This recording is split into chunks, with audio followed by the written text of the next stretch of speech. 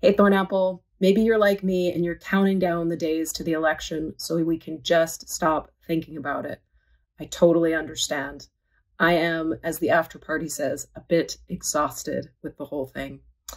But as Christians, we are called to be people of prayer. Prayer isn't just how we communicate to God. It's also how we align ourselves with God. We align with Him as our King, as the one who can actually address the needs of the world, who can actually address our internal needs for security and help and all the things that we sometimes look to politicians to provide for us. Christ is King. And in prayer, He invites us to remember that. And so I want to invite you to a few times of prayer for us as a community that we're offering. The first is November 4th, the night before the election. It's going to be at 7 p.m. here at the church.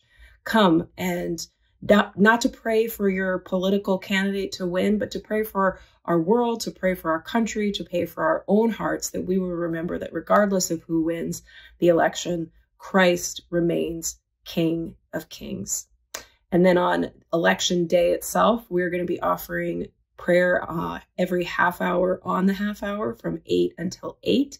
So someone will be here in the sanctuary leading a brief liturgy.